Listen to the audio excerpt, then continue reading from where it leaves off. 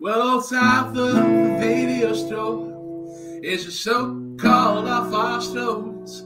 We got Andrew and me and a friend Cody. We're gonna rank some fucking songs. Rank them songs. The song's gonna rank songs. The longest list in the whole damn town. Longer than old King Kong. Meaner than the junkyard dog. Yeah, rock on! Yeah. Hey guys, welcome back to Off Our Stones, subsidiary of Like 500 Stones, where basically Brooklyn and I looked at the Rolling Stone Top 500 songs of all time and said, we can do better. Is that true? I don't know if that's the case. I don't know. I'm not going to lie. That's why we have Cody here. He is the people. You know, I haven't done this before. I want to correct you. Every show, I've sat here for 19 episodes. 19 episodes, you say do the same intro that me and Brooklyn thought that we'd have a better list. And I'm not here to pat myself on the back, but I pitched this idea to you motherfuckers, and I don't get any of the credit for it. 19 episodes, you've taken credit for this. I've even given you the win and made Brooklyn listen to Fruit Salad for a week. Give me my dang respect, man. Give me my respect. Hold on. Here, you know what? This is what we're going to do then. Okay, Thank you. there we go. Thank you. I'll put me back down. I don't want to be up here. All right, yeah. Get back I'm scared of heights. As Brooklyn alluded to, Cody is the voice of the people, because Brooklyn and I are music snobs. So Cody still has 4 vetoes that he can use up until song number 51. That will be his last time that he can pick a veto.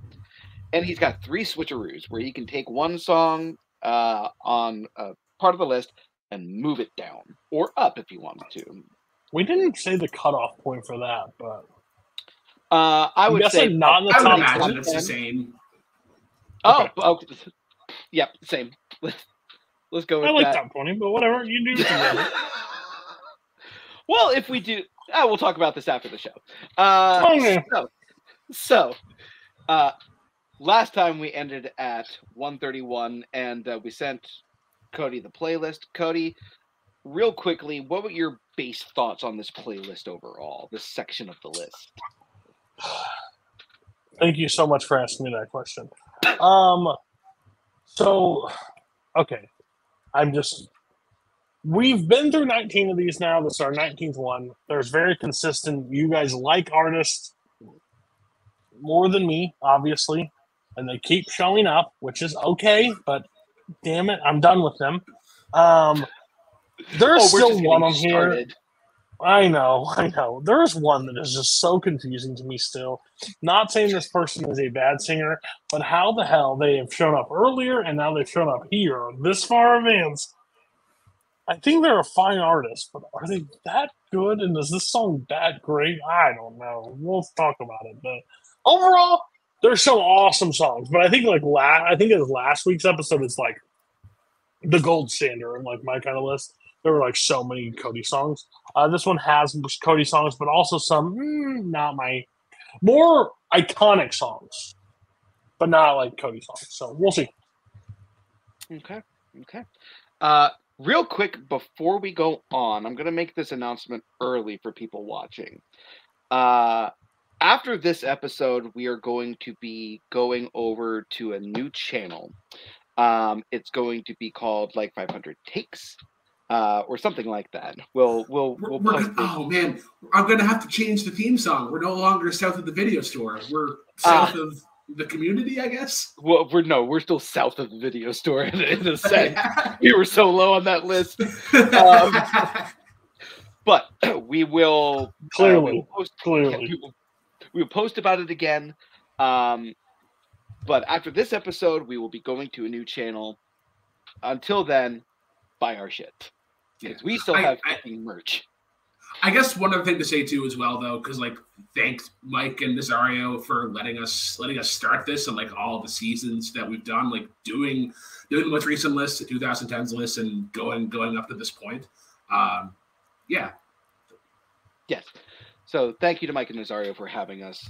But until then, let's keep going. because we've got a list to do. So, starting with number... Yeah, we're still going, Mr. Producer Man. I know it's 19. We're getting into like geriatric age for shows in this community. This is true. And your contract is up when we say it's up. That is legally binding. All right, so moving on to number 130 on our combined list, Under the Bridge by Red Hot Chili Peppers.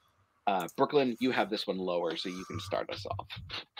Yeah, so I think what has this so I up on my list. It's one I regularly have in my set whenever I am playing acoustic gigs.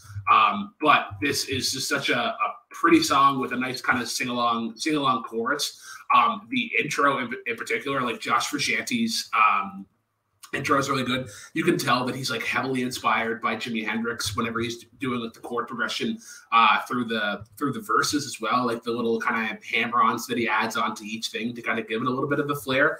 And then Anthony Kiedis, who's normally like kind of like David Byrne, but not as eccentric. I think he has some of the same characteristics. He's pretty like calm and timid in this until you get to that ending. And I think that ending is where there's some really heavy things.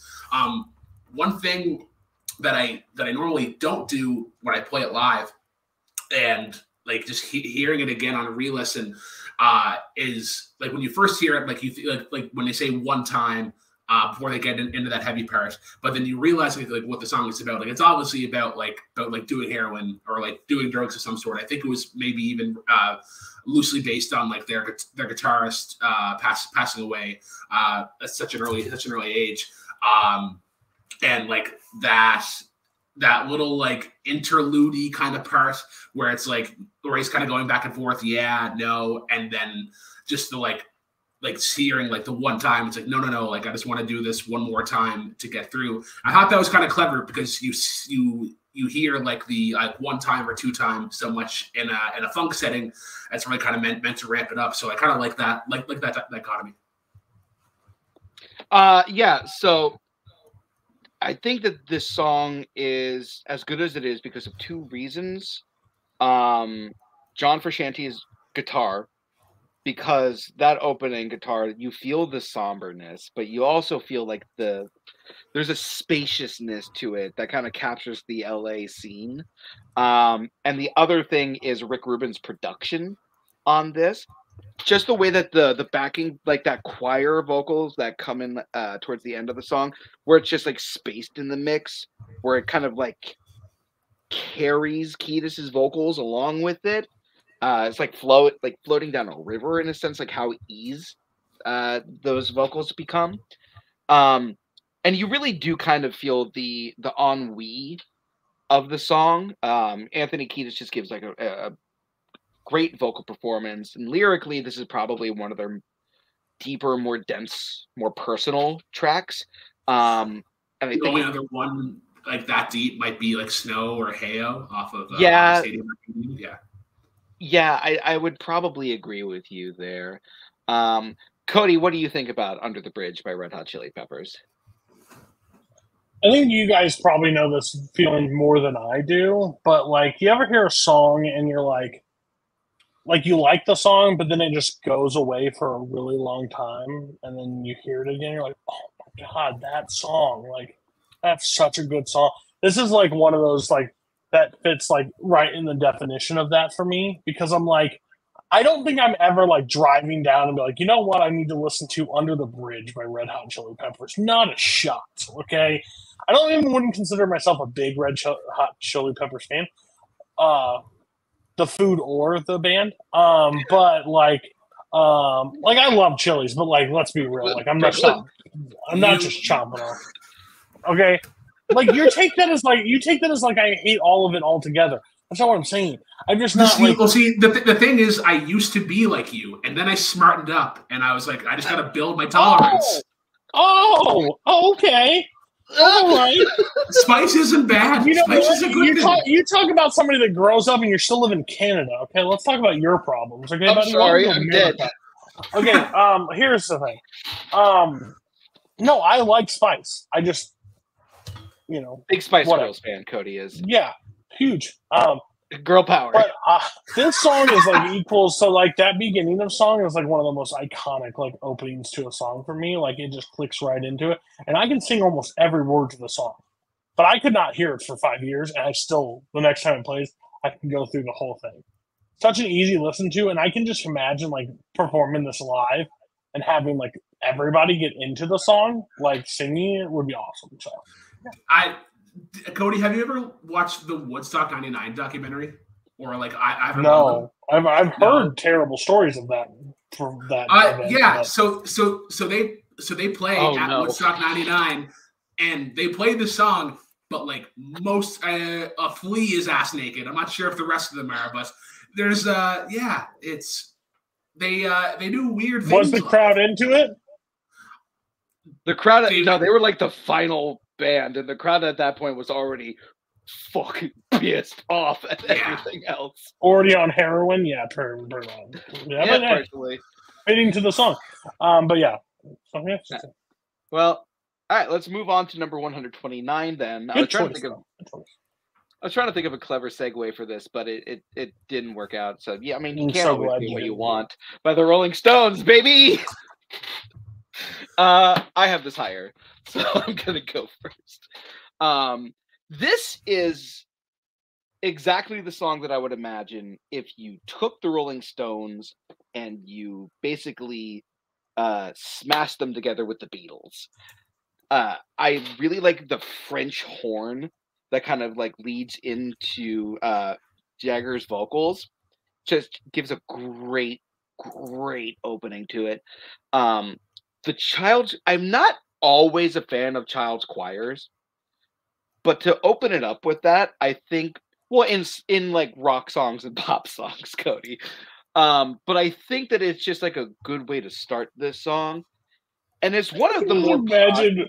Hold on, I can just imagine Bart just sitting there with a children's chronicle going, God damn it, could they get anybody else? They could get some teenagers? Like, what is this crap? The colocatura is awful flat. Oh! Who's that redhead kid up there? Get him off the stage and get singing and harmonize the same as... Oh, great. Get the hook! But there's a positivity to this song that the Rolling Stones don't always tend to have in their songs. And it sounds amazing. The instrumental outro is just absolutely perfect. It's a long song, but it flies by. So it's just a great piece of music. Yeah, I agree with you. Like the French horns, it's a really like kind of like soft way to go into the song, especially like given that it's a very positive outlook on a song, but it's really about like just moving on from a relationship. Like the opening verse, I saw her today at the reception, the glass of wine in her hand. I knew she would meet a connection. And then like the footloose man was there. Sorry, can I just hop onto that real fast? You said it's about moving on. I think it's about moving on from like the 60s, because the first part's about sex, the second verse is about drugs, and the third verse is about rock and roll, which is what the 60s kind of were. Yeah. Okay. And this was released in 69, so that makes sense. I do like the outro as well. Like the piano does a really cool thing, and I love when bands are just jamming out and they hold on to that riff for so long, and then near the end it's like, all right, double time, and they just pick up the beat, but it keeps everything together. Tom McLean, we've had on before, his one of the bands that he's in actually does a cover of this, and they speed it up, and it still works. It's really cool. They give it a more of a funky kind of groove. But yeah, I know I've been like hard-ish on the Rolling Stones, but this and Paint It Black are gold. You can't really touch them. And it's weird because they just seem like the yin and the yang to each other. Those two songs. Yeah. We'll talk about that more when we talk about Give Me Shelter later on in this series. But Cody, do you always get what you want? Fuck no. I'm a, Because he you can't. know, yeah, you can't always get what you want. Be a lot better if those children didn't sing it. No, I'm just kidding. That's not what I like, said. God, they suck so bad. No, but like I enjoy this song. Again, it's one of those songs that is like, it does not feel like a Rolling Stone song. In my, it just doesn't. And I think arguably this song has been covered a lot too. Yeah. So like, I don't know how many times I've actually heard the Rolling Stones version of the song. If I'm being transparent, like could have been them, but just like in my head, I know a lot of people have covered this song and done it. It's a long song, but I enjoy the entire ride of the song, which is important with it being, you know, for how long the song really is. So no, it's really good. Yeah, it's 7 minutes. I just don't. I guess if you actually asked me the question, I don't know if I fully remember, or if you quiz me on this, who sings this. I think I'd guess a lot of people before the Stones, personally, and that's just my lack of knowledge. But again, even the start of it and then like them singing, it doesn't sound like Mick Jagger to me. But I guess it is what it is. But no, it's a great song. Great song. All right. So far, we're Brooklyn. I think we're on a roll so far. Ha! Let's move on then to number 128 to see if we can keep this up. Could we be on a biscuit though instead? I think biscuits are better. Yeah, sure, why not? Lean on Me by Bill Withers. I had this higher. This is, first of all, Bill Withers is a man who just does not get the credit that he deserves in the public concert. I think people think of maybe like 2 songs, 3 songs by him, and then they're like, whatever. This is one of the most beautiful, harmonious pieces of music I've ever heard. Like, the way that he interplays with like the backing vocals is just so good. And you can feel the deep emotional pull, not just from the lyrics, but from the instrumentation and the performance. It is just a deeply personal song that anyone and everyone can resonate with. It's one of the best, like, come to me anytime that you need me songs. And there's a lot of them. And I think this one's the gold standard because of just how expertly crafted, deeply personal, and sonically beautiful it is. Yeah, I would go off on it being deeply personal, but also just has a message that stands true even to this day. I remember being pretty hard on this whenever we had talked about it previously, where it's kind of simple and it gets overplayed. But then I was like, all right, well, like, let's give it the Don't Stop Believing effect. Go back to the first time listening to it. And then I kind of put the two together and I was like, all right, I got the ranking of this wrong. 356 is too low. It's simple as it is because the message that's in this song needs to be transparent, and that, like, it's like if you are a man that is struggling, it needs to be okay. Like, even not as much nowadays, but back then, if it was like, if you were a guy and you had a problems or struggles, it was like, no, like you shove that down, you power through. And like one of my favorite things in the song, and like musicals do it a lot as well, especially like more so like when they look to the crowd. But whenever the music cuts out and it really lets like whatever line the song of he's delivering carry through, like they just call me brother when you need a hand. We all need somebody to lean on. I think that was really effective use of that.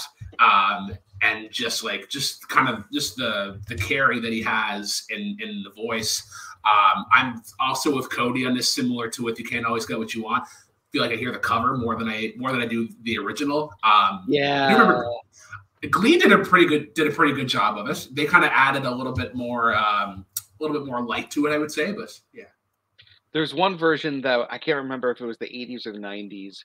That's the one I hear all the time, and I I'm sorry, I hate that version because the moment that one guy comes in going, we be jamming, just completely kills the fucking momentum of the song. So please, please, please listen to the Bill Withers version of this song. Cody, what are your thoughts on Lean on Me? Well, I want this on the record. I am so glad that I've never heard of that version of it. So let's. Thankfully, Bill Withers is the only person that gets played in my household. I may be wrong, but this was on the original list, correct or no? Yes. And was I think maybe I was on that episode. I don't know, but I remember. But I might not have been. I mean, Brooklyn was talking trash on it, or just didn't really like it that much, or whatever. At the time, I remember that thing. This song is just awesome. There are 2 songs from around that time frame that are played to death. Similar, like, vein of song, like overplayed. I can see like that. One's "Lean on Me," the other's "Stand by Me." Like, they're both in those things, but both songs are just such up my alley. Like, I love this song. It's fantastic.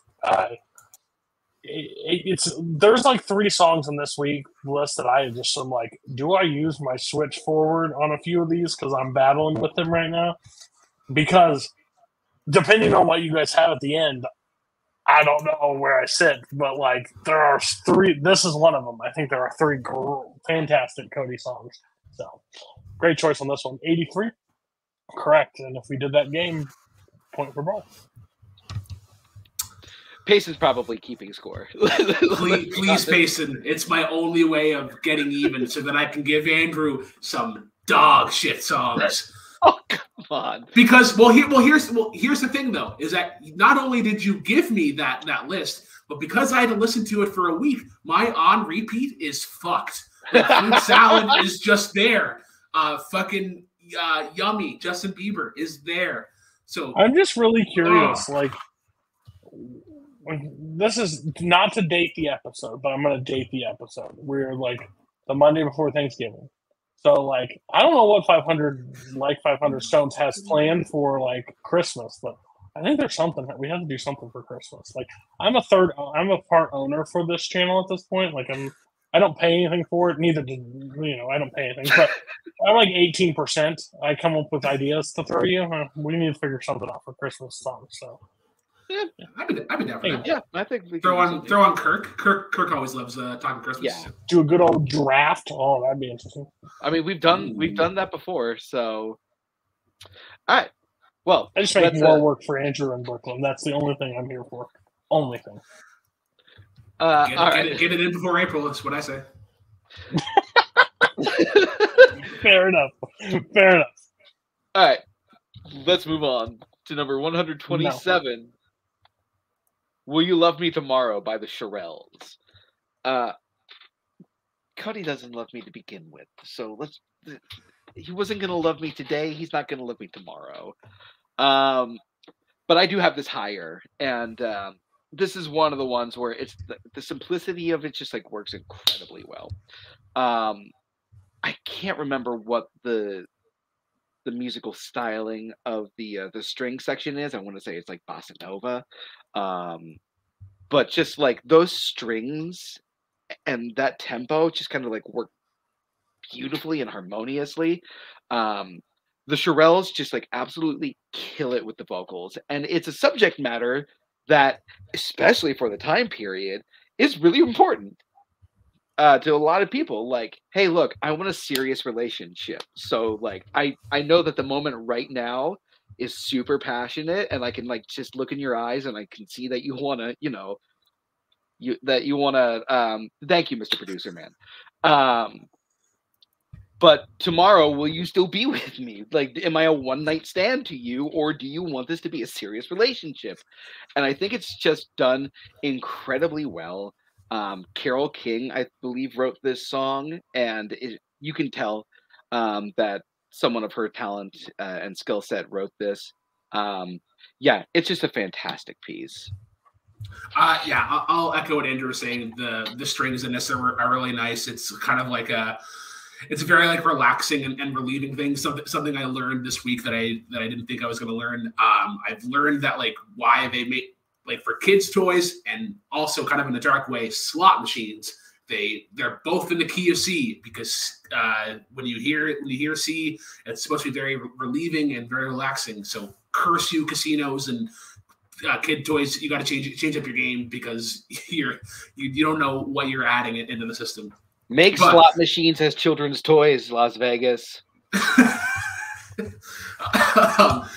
Yeah, but like I think the one thing I really want to highlight is the line before like the big like title line, like "Will You Love Me Tomorrow?" Just like how the backing vocals kind of add the tension of like, especially like it's tonight the light of love is in your eyes, and how they're adding some really nice harmony into that line, and then whenever they get into that like. When you get into more like the bossa nova tempo or whatever, it feels fresh, and I always like that good kind of cycle. All right, Cody. I already know that you won't love me tomorrow, but do you love this song? No, not really. It's whiny. It's whiny. Wow. It comes off whiny to me. I think the voices are good. I think the vocals and stuff. One, Brooklyn already pissed me off because he brought up keys and like things. And that's automatically no vote for me. He knows that. But overall, I just think it was a little too like, will you still love me? Probably not. Like, if we're being honest, if this guy's going to be transparent with you, probably not. Like, listen, we have had two songs, kind of one night standish. One's Paradise by the Desperate. This is another one. Yeah, Nilo heard the song and it was like, let's make this like the second half of a song. And listen, here's the thing. I support the guy's version of it. I'm sorry, I just relate better to that than the girl's version. So overall, I think their voices are really good, but overall the song just doesn't get over that hump for me. 85, crazy. Look, it falls into that kind of like Benny King Stand By Me instrumentation, and that's just music to my ears. Yeah, you're an old man. That's fine. We got you. Tapioca is the best pudding, and I love it. The Matlock Marathon's on today, dude. Thanksgiving, he's gonna be the dad, just crashed out on the couch, like sleeping. And damn kids, I have been super honest about this with everyone that I talked to in like the last 2 weeks. I'm the most dad person that has 0 children in the world. See them youngins playing out in the train. We're not as young as we used to. I don't understand. Andrew, you're 20 now. Now I'm 30. You're not as young as I used to be. Back in my day, we used to play outside all the time. Yes, we know. You say it every freaking time. You played outside and you came back in. We don't. You dating kids on the TikTok. You know, get off the TikTok was just the sound that a clock made. I hate you so much. But will you still hate me tomorrow? All right, moving on to number 126. Young Americans by David Bowie. Brooklyn, you had this one higher than I did. Which is weird. Because I think based on talking a little bit ago, I think you like this song more than I do. I really like the beat. The bass line in this is doing some really cool things. The sax solo, it's like one of the rare times that it matches like a Bruce Springsteen or a Billy Joel kind of song. I think it's the first time in the list so far, but an effective key change as well. I was playing it a little bit before we started the show and playing along with it. I was like, oh, it's doing some really cool things where there's like in the key change itself, there's one chord that they do in the key change that fits in with the previous one. So it's like, oh, there is a little bit of familiarity where it isn't like a complete change into something else. But yeah, as the American, Andrew, tell us why this is a great American song about America. Actually, it's very I don't want to say rebellious, but it does bring up some things about America that it's very Nixonian, let's say. Especially all of the lines that have to do about like racial relations in America, like the Soul Train line in particular, that is cutting. But it also is just like there are some moments in this song lyrically that are a lot darker than I remember them being. Like all of the relationships at the beginning of the song not ending the way that you would kind of envision them. I think what it's doing is taking the visual of Americana in the 50s and 60s and then just like kind of like breaking it down to what it actually was like. And to do that over this groovy soul kind of instrumentation and vibe, it's just absolutely perfect.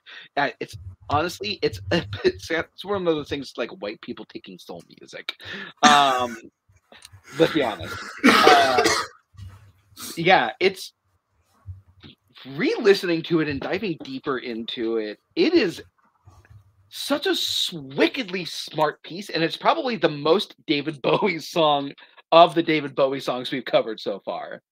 But Cody has talked about David Bowie on this show a lot. So let's hear what he has to think about this one. This is arguably the worst David Bowie song I've heard. Like, I mean this with respect. I don't like David Bowie, right?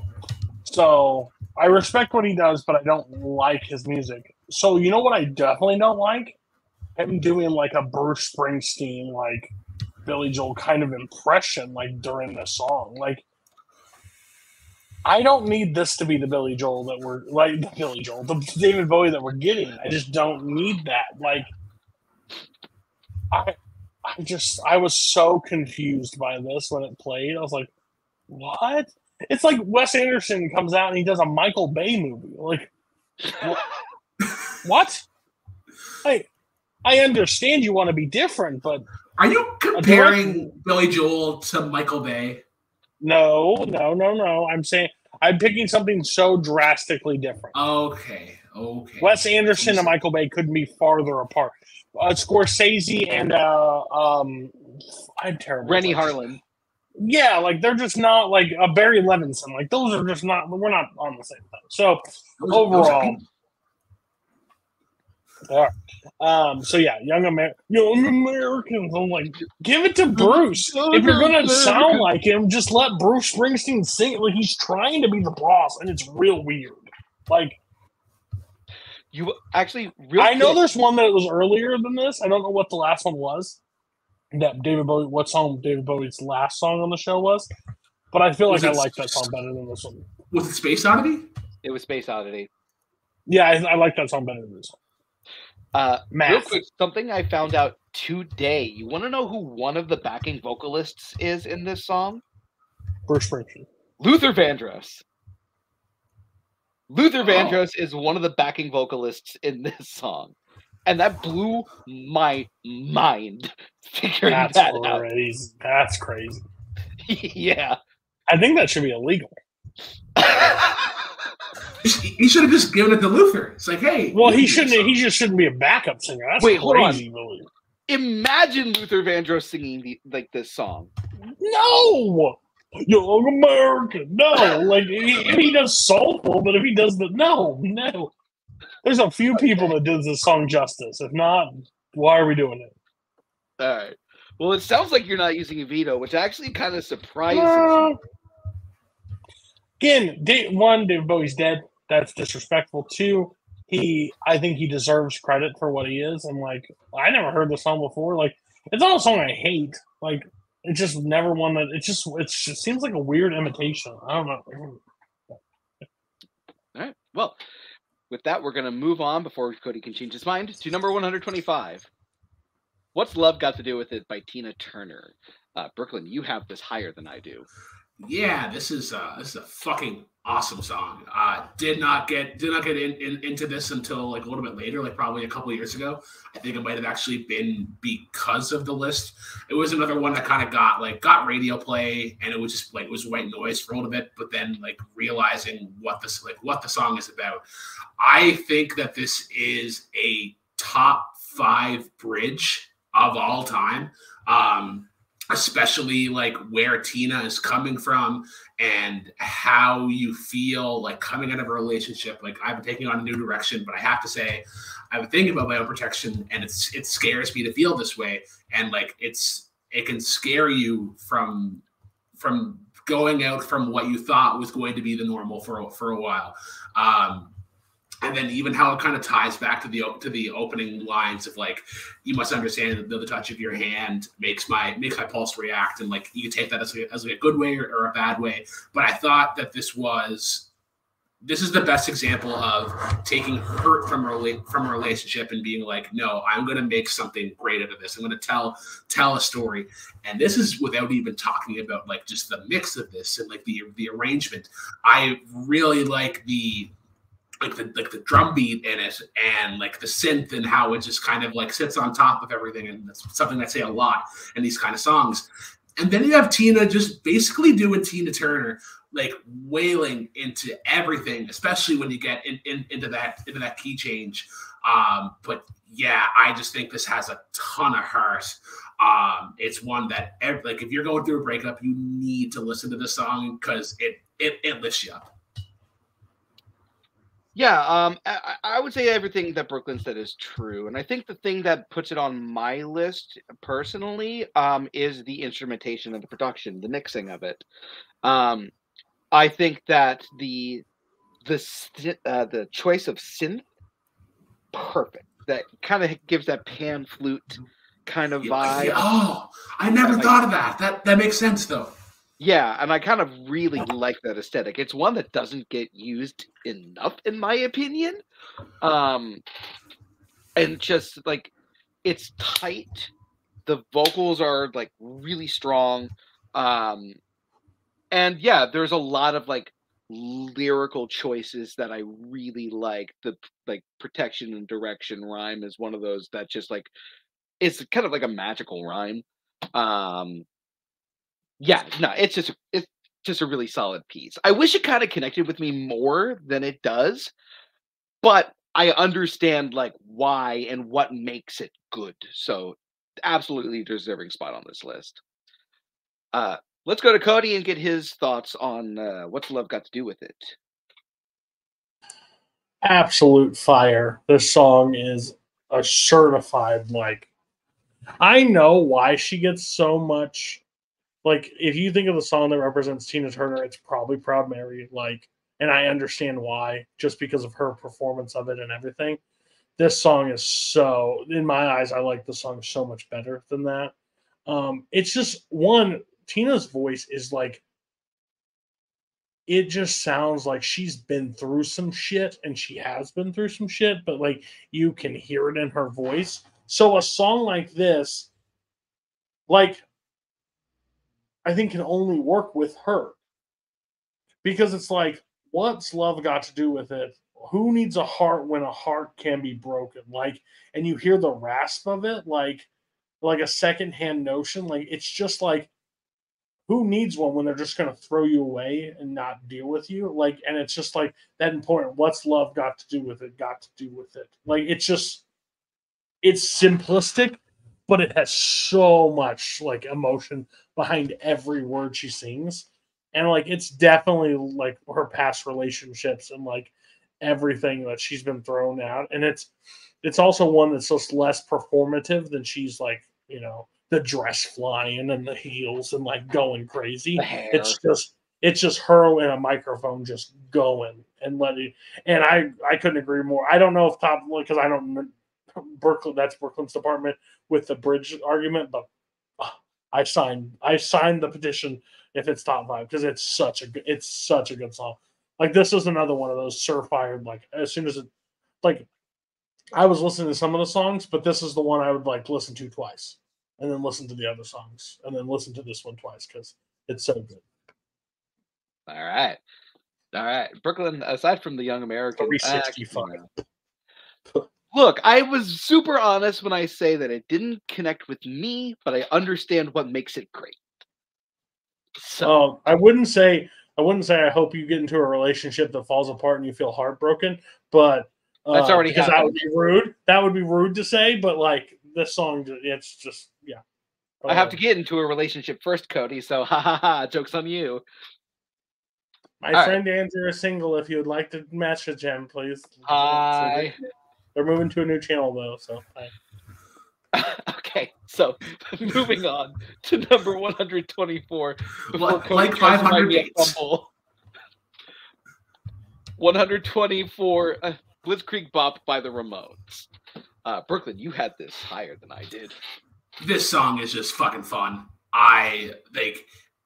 It doesn't get killed on re-listen, especially when you get into the little like pre-chorus part, like, hey, oh, let's go shoot them in the back now. What they want, I don't know. I love the line, I'm all revved up and ready to go. Like just the small alliteration that they have in there. But it's so fucking simple and it's executed flawlessly. Like just the chord structure of it. Also like that build up of the drums or whatever, like the hitting the four tom and then the snare, not at the same time, but it has a nice build to it. And like playing this in a crowd is a no-brainer, because as soon as you say hey, everybody's like, oh, I know what song they're doing and I know the words to it. So it's like it's very easy song to grab onto. Yeah, that's where it sits. Like I know it's been talked to death in like in the punk echelons. It's been on the list both times. It's awesome. I shouldn't have to say that anymore, I don't think. I think I may have the song a little high, to be honest with you. I think it still should be in the 500, but I think it's more in the 400s, maybe like the 450s. I get the cultural importance of this song. This song was basically kind of like the birth of punk when it comes to music. So you're telling me when it featured on Jimmy Neutron Boy Genius, you didn't pop? Somehow I knew that was the verse that was going to be brought up. Well, it was that and Tony Hawk's Pro Skater, so it was just like the perfect time frame. That was the first time I ever heard this song. It does still have a really good energy, and it's got like a great like 4 on the floor kind of kick drum, even though it's like hardcore. This is one where the simplicity does kind of hurt it. It's just kind of hits repetitive to a point where it does kind of like start to drag me out of it.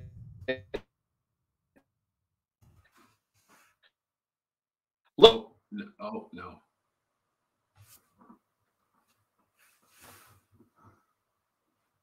And you're muted, Cody. He asked me how his connection was before we started. Bad. He's bad. I guess I can talk about this, right? Yeah, I guess so. Yeah, I know. I normally introduce you in, but Cody, tell us how you feel. He might be back. I think he's back. I'm back, but he's muted, which is even better. Oh, you're just laggy. Try it again. Better. No, way behind. Okay, you guys I'll talk go about on. it if you want to leave and come back. Yeah. You talk about it, Cody. I'll refresh. Yeah. Sounds good. This song is fine. I just think it's overplayed. It's been like in a lot of medium, and I think you know that you guys were referencing. It's been like in so much stuff. So like I hear it, I would never go out of my way to put the song on, like ever. Like if it played, I'm not like hitting the skip button, but I'm not seeking the song out. It's just like that. Oh, let's go. Like I get it, it's fun, but it's kind of weird though, because like AC/DC does kind of the same thing, and would you say the same thing about that? Maybe? Okay, yeah, better vocals. And maybe they just think about stuff like, Back being in born Black, in the middle of a railroad. Back in Black, you still shook me. Dynamite in particular, I feel like is kind of checks off the same things that Blitzkrieg Bop does. AC/DC is kind of the band you don't want your mom walking in and having you listen to, kind of. versus this song is just one song that you're just like, okay, like, oh, they're just having fun, but like, she was a fast machine. She kept her motor clean. Like, you don't want Mama hearing that song, you know. Yeah. All right. Yeah. I'm glad you're cool. back. I missed you. I appreciate that. So let's move on to number 123 on our combined list, that being Time of the Season by the Zombies. I'm going to be honest, Brooklyn, I'm surprised you have it higher than I do. So you go first. Yeah, if I was to put like kind of like a label or like what era this kind of represents, this represents the weird 60s. Like there's a bunch going on, but it all kind of makes sense. Like the very like jazz influence of the drums, like very similar to like Ginger Baker and like Ringo Starr and stuff. How wild the keys and the organ get into near the end, but then you have like the really nice like those two chords that the guitar plays. Tom Petty does kind of the same thing, but just like the resolve that you get in that and whatnot. But similar to how we were talking about like Tina Turner with What's Love Got to Do with It, the little like, I think it's like the marimba that they're playing, like the little do, and just how his voice kind of holds, but it never really goes too far. Like it's never like pushing too much, or it's never like kind of like being like hush and whatnot. But yeah, that's what I would say. It's just like weird 60s. It's not doing like traditional pop stuff, but it gets played a lot like a pop song. Yeah, this song is so much better than I listed it as. This should be higher on my list. Rod Argent's keys on this, that keyboard solo goes hard. And I do really love I don't know what it is, but it's like a hollow, like doom doom doom, doom doom doom, like whatever that is. It's either it's him hitting the snare. I wonder if it's the same thing, like the thing with like it's like the ball and like the almost like the block thing that like they use in Crazy Train. I wonder if they're hitting that, but just not letting the bottom part ring. Possibly, but that just adds like this little bit of extra texture to the instrumentation. And Colin Blunstone's voice on this, dude, his voice is just like the tone and the color of it just works so perfectly for this song. This is psychedelic rock or psychedelic pop, like one of the two, at like its absolute best and finest. Yeah, no, this should be higher on my list, therefore higher on this overall list, to be completely honest with you. I could see 120, like 123 is fair. 350, yeah. 352 is definitely low, but I think anything above 150 is a win. All right, let's go to Cody. What are his thoughts on Time of the Season by the Zombies? Very similar to Under the Bridge.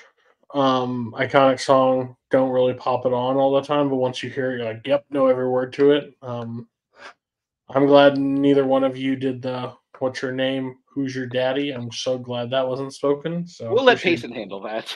Appreciate that. It's so like it's like that beginning what you guys were talking about, like doom, doom, doom, doom. Like it's so cool. Like such a cool entrance, like such a good song. Like it builds. It's psychedelic, but like not too weird. So it like gets the common man involved. So if it got too creepy, too weird, I'd be like, I'm out. But it's like perfect. The vocals match.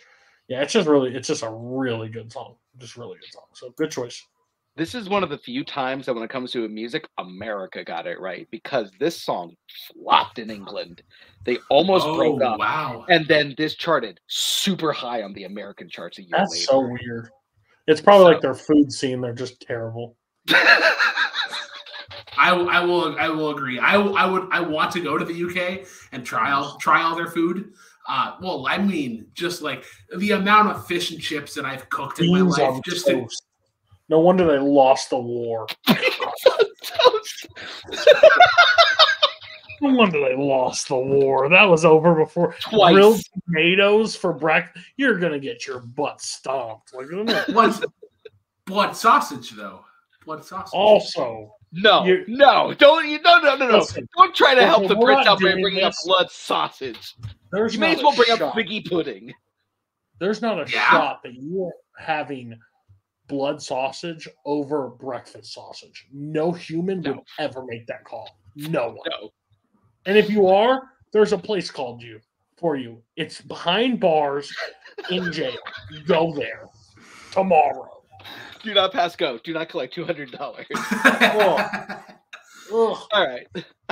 Let's move on. Let's move on before we anger any more British people watching this. Moving on to number 122 on the list.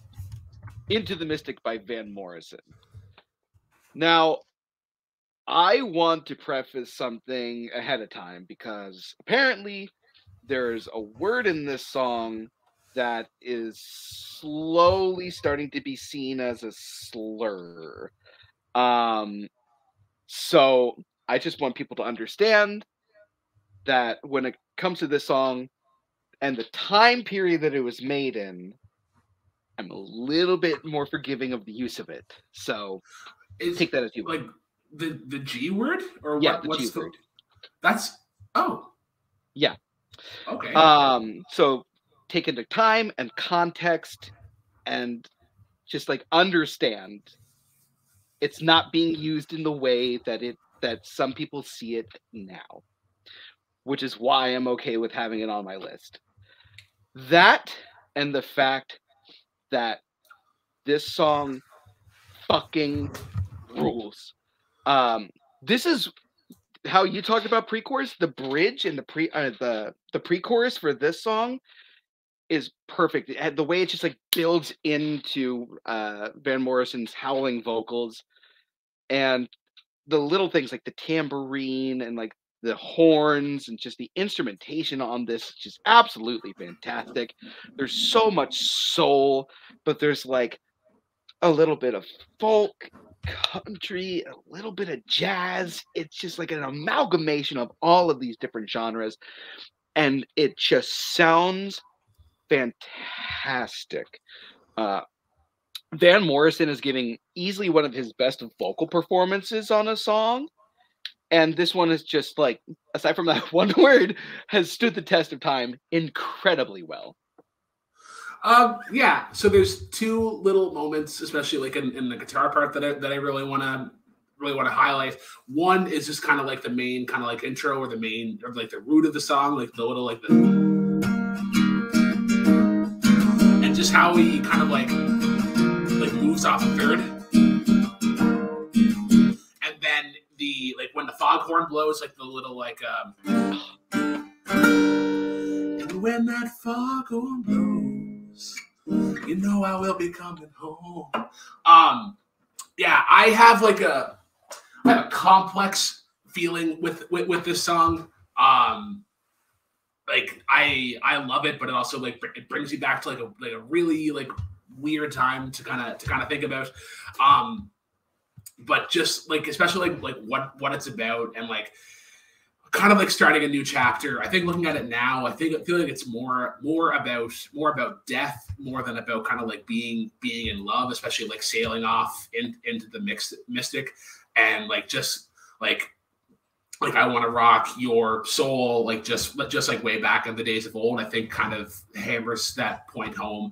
Kind of hammers that point home a little bit, and then like then magnificently we will float into the mystic, and yeah, just kind of like your soul setting up to it. I think the saxophone is also is something that doesn't really get talked about enough in it, just how effectively it's used, and then it's just like the do like hitting those little two notes. I think just adds a surprising amount of punch given how light and kind of like romantic the song can be at times. Yeah, I I adore the song. It's such a pretty song to play. I love the riff of it.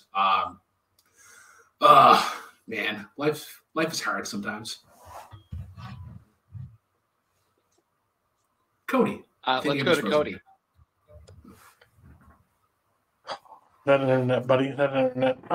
Here's the question: is another song by Van Morrison anywhere higher, or does it exist? This might be the last Van Morrison. Have we talked about Moon Dance yet? I think we did because you were the only one to have Moon Dance. Right. Did we talk about the other one? Yes, we did. No. Brown Eyed Girl? Yeah, we did. Brown Eyed Girl, yeah, we did talk about that one already. Yeah. That's what I thought. I thought we talked about it, but I wasn't sure. Okay, so then there's just no reason the song's higher than Brown Eyed Girl, in my opinion. I think the song's fine. I like his voice a lot. I enjoy it, but like when I have to compare the two from the same artist, Brown Eyed Girl is just miles better, in my opinion. And this is just the common man saying, not for what you guys are pointing out. But overall, didn't hate the song. Question for Cody, especially given the new information now that word is, I guess, a no longer okay word. Is Tyson Fury still called the? Yes. Yes. He is. Yeah. Okay. Well, so yeah, whenever Andrew said that, I was like there was a fight pretty recently that used that word. In 2023, you just have to be anything can make somebody mad. And that's just where we're at, and you just can't. It's minefields. You just gotta step and choose and blah blah blah. As long as you don't quote it, I guess you're fine. But then in some areas you could quote it. I have no idea. Yeah, it's a weird time we're living. Everyone, just it's a very new thing. Keep on your toes. Keep on your toes. Yeah, exactly. So we're just gonna be careful. Moving on though. To number 121, I think one that Brooklyn and I are both kind of excited to talk about because it has not appeared on either version of the list. Oh yeah, "Feeling All Right" by Joe Cocker. Brooklyn, better people. We were talking. Wow. We were talking about Obladi Oblada in chat a while ago. I'm getting to a point though, because we were talking about how John Lennon was getting so mad. That's why he hits the piano so hard. I feel like Joe Cocker is doing kind of the same thing, but it's really cool because the lyrics obviously like "feeling all right," like I'm not feeling that good myself, but there's just I really like the pretty kind of arrangement to it, but then there's this real kind of like dark, like kind of think about it setting for it. If you've watched Flight with Denzel Washington, it hits the emotions of this song perfectly. Like when he's coming out of the hotel room and he's drunk out of his mind and he has the glasses on, and it's just like it's that masking kind of feel. I've definitely grown on this song since we've been talking about it. But yeah, I'm especially excited to talk about it, especially with how it's used in the great Denzel movie, Flight. But yeah, Andrew. I'm just double check something. Oh, that's the name of the band. Okay, cool. Because this is a cover of a song by a band called Traffic. There's a reason that we know this version and not the Traffic version, though, because Joe Cocker was the king of covers. Plus, the blue-eyed soul of this man's voice. Woo! Man, that man could sing. It may not have been the prettiest voice, but dude could sing. But yeah, the dichotomy of the song is just so perfect because it's a song about pessimism, baby. This is absolutely a pessimist's go-to song. But Brooklyn's right. It is the kind of feeling where it's like, all right, I fucking hate my life, but you know what? We're going to go out today and try to make the best of it. I feel it all. I'm not feeling too good myself. But yeah, no, the dichotomy of the instrumentation versus the lyrics is just really smart, really well done.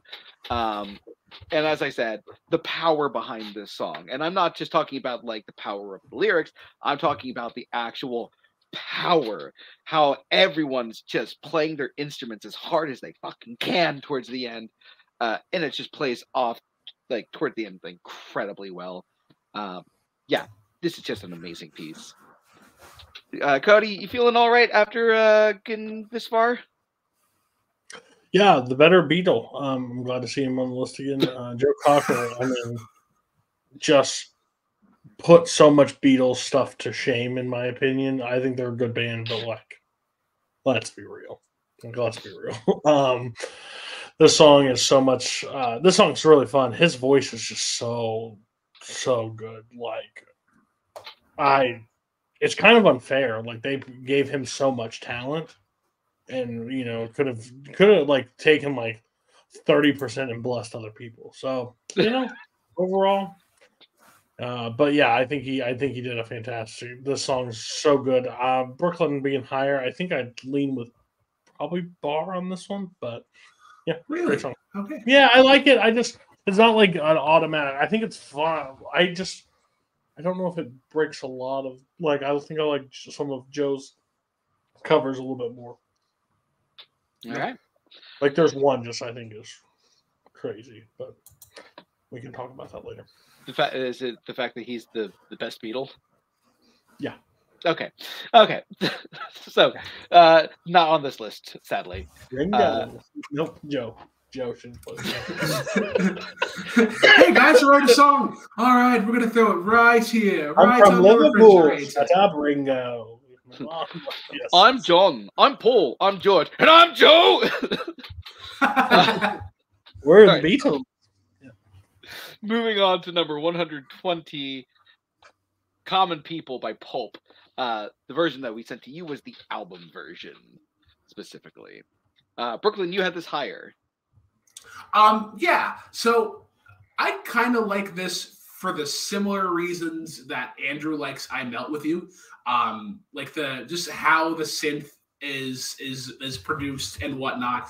And I really like songs like I think it's more so for like 8-minute epics or something like that really kind of build tension. This kind of does the same thing in about 6 minutes or so.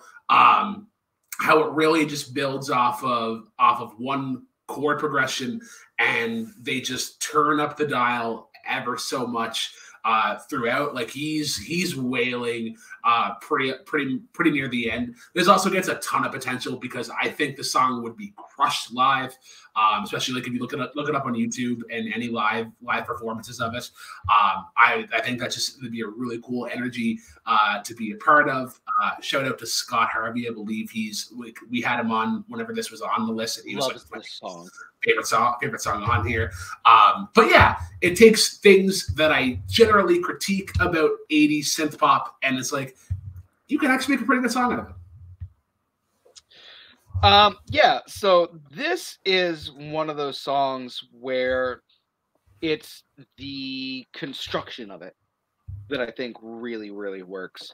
I think it's just a song about this rich girl dating this guy who's just like a commoner, and her being like so obsessed with common people and what they do.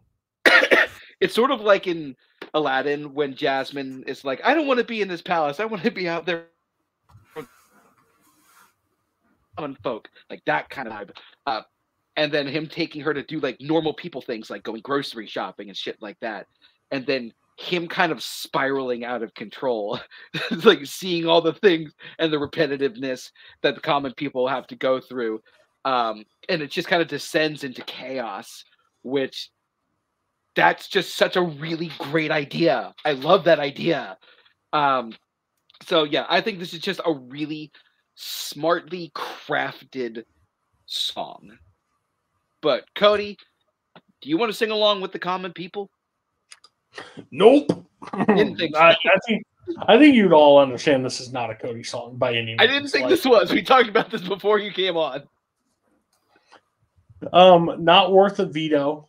Because I think it is constructed well as a song. It is just the complete opposite of what kind of song like I like or enjoy. So like, nope.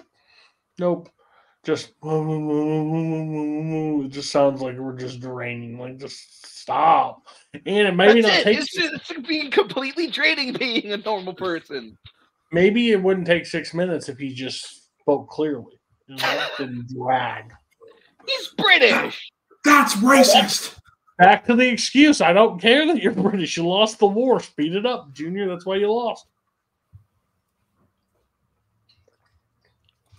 Dude, that frozen shot that he just took, he just completely got frozen. It was a great headshot. Like he could put that. Like it was good. Like, he should just keep that look. All right, how am I doing? I would like to audition for this role. Here's my headshot. How am I doing? Am I back? Am I good? You're good. Okay, cool. You're you. Yep, that's me. That's me. I'm me. All right, moving on to number 119 on our list. Crazy by Gnarls Barkley. Brooklyn, you had this higher. Okay. The thing that was like, oh, like it's a genius fucking move. I believe that this is produced as well by Pharrell Williams. And if you've ever learned one of his, it's not produced by Pharrell Williams? Danger Mouse. Oh, it is by Danger Mouse. Oh, then he does kind of the same thing though, because Pharrell Williams has a signature where he does like a 5 count into the song, and he's doing bass 3, 4. Yeah, he's doing the same thing. I think that's really kind of cool because it gives you enough time to realize like what song is going on. But then you really get into like CeeLo Green's delivery, and then you learn kind of like what the song is about. Like it's about his time being in a gang, and that this song is really just about like a conversation that he had with Danger Mouse going on. There's some really cool like soft moments in here, like the harmony that CeeLo provides, like in the chorus, it's kind of like bring you back down from the chorus, just because the chorus is so bombastic, given like the strings and like his kind of falsetto and whatnot. But then that drum beat is just still kicking despite everything. Like the song really kind of slows down, but then the drum beat's like no, like we're gonna keep the feel of it as well. I think it's a 2000s staple. I think everyone our age knows this song from top to bottom, and especially like the line like who do you think you are, and like the little ha ha ha bless your soul. But yeah, it's a great time. Yeah, I remember when this song came out. It was one of those moments of, ooh, what the hell is this? Because if I remember correctly, like the music video, this is kind of like a Rorschach kind of painting, and Watchmen had just come out like I think a couple years before, something like that. Yeah. It definitely was the Rorschach painting thing though, because I remember watching that video on loop. I think the thing that makes this song as good as it is Danger Mouse's production and the instrumentation. That kick drum. Holy God, that kick drum is just absolutely perfect, because every once in a while it just like adds that extra beat in there, and it just really creates this really interesting sound. The choir vocals are just so epic, and they're just so well placed. It's just a sonic wonder of a song. And then, CeeLo Green is like really good on it as well, and the lyrics are unique and interesting and fresh. But yeah, it's the sonic landscape and just how well it's produced, and it's just like puts it head and shoulders above a lot of other things that came out in that time. In my opinion, easily the best thing that Danger Mouse has ever produced. But Cody, what do you think of this song? Do you like it? Do you hate it? Does it drive you crazy? You're a walking meme. Okay. I love this song. I think the song is absolutely great. This is one of the ones I consider like possibly moving up. I think it's so good. I don't know what award it won, but I remember it may not be for the Grammys, but like it was something. I think it's something record of the year. It's something that won, and I was like, really? This song won? But it has stood the test of time since it's come out. It can be played anywhere that I'm ever at, and everybody will automatically sing with it. It is. So this song won Best Urban Alternative Performance in 2007. It was nominated for Record of the Year. Does anybody want to guess what Dixie Chick song it lost to? Oh, it's I'm Not Ready to Make Nice. I'm not Yeah. ready to make nice yet. I just think the song is so good. So good. It's a staple of the 2000s, but it's still so good. Like, his voice is crazy. Like, especially when he goes, maybe crazy, and then possibly, like how he sings out possibly. Like, yes, like he just works. It just works so well. So, yeah, great choice. All right. Let's move on to number 118, then on our combined list, that being Fortunate Son by Creedence Clearwater Revival. Okay, this will be the end of the list. This will be at the very end. Just, I want to use that right now. Of fucking course. It's TCR, yeah. Okay, we'll talk about it at the end then. I was saving it. If this song was at the end, it would not have been used. But since it is sitting here, it will be at the end. There's no shot. All right, well, let's move on to what is now the new 118 on the list, Little Wing by Jimi Hendrix Experience. Brooklyn, you have this higher than I do.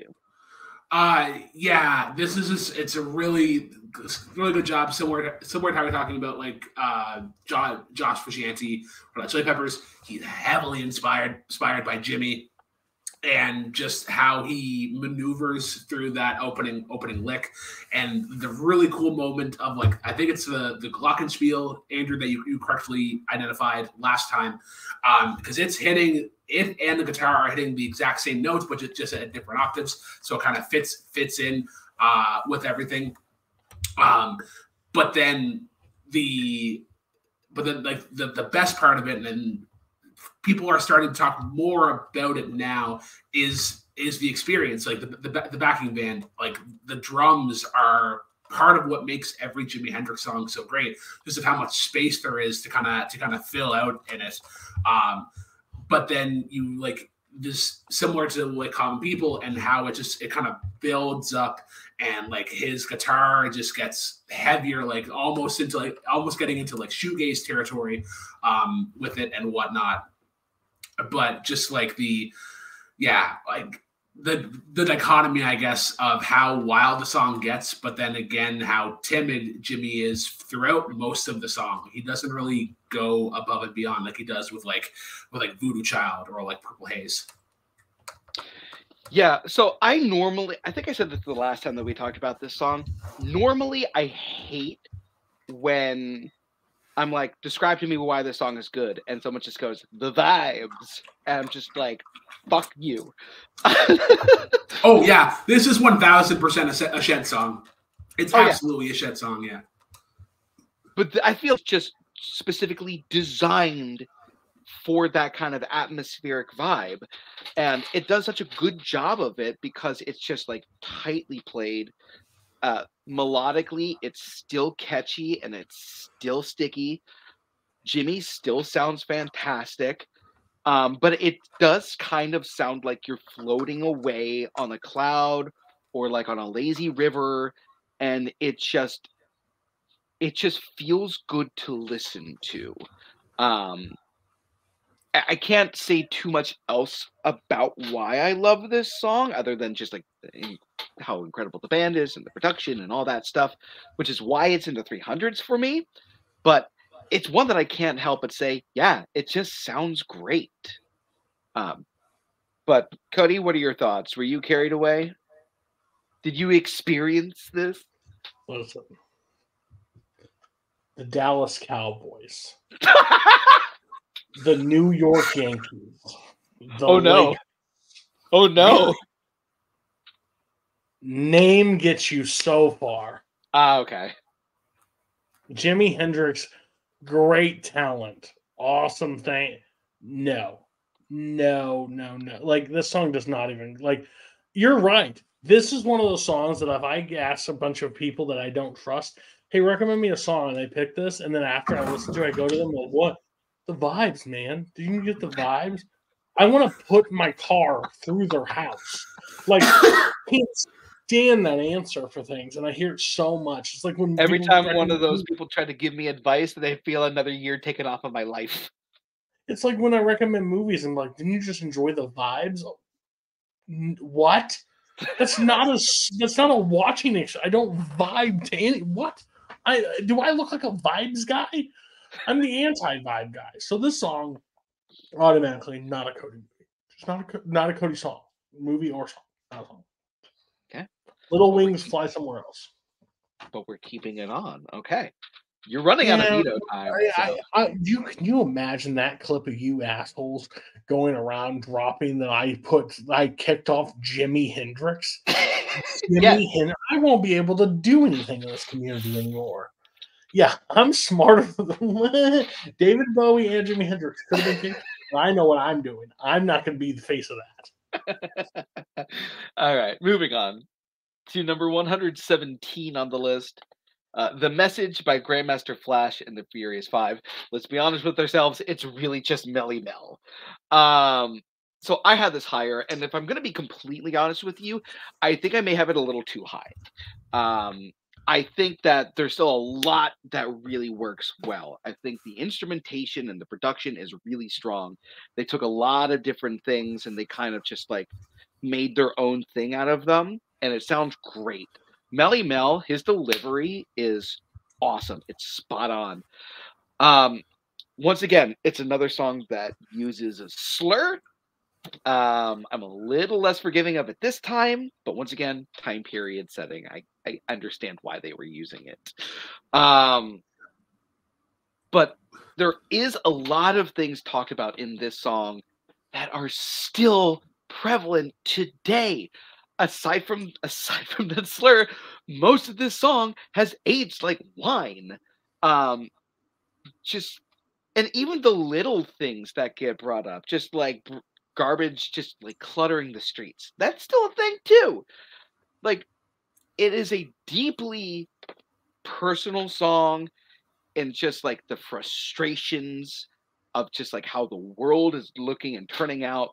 Like, don't push me because I'm close to the edge and I'm just trying not to lose my head, is such an immediate prevalent line. Yeah. So would it be a little bit lower on my list? Now it would be, but still, it's a very important and well-made song. Yeah, I like the.